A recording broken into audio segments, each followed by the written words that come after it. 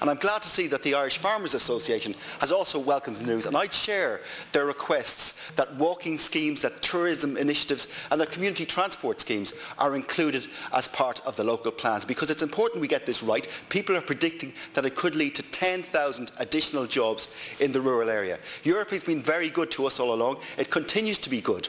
And I'd like to see the IFA now come out and say that it's time to support Europe and vote yes in the forthcoming treaty. Gurma Hoggart.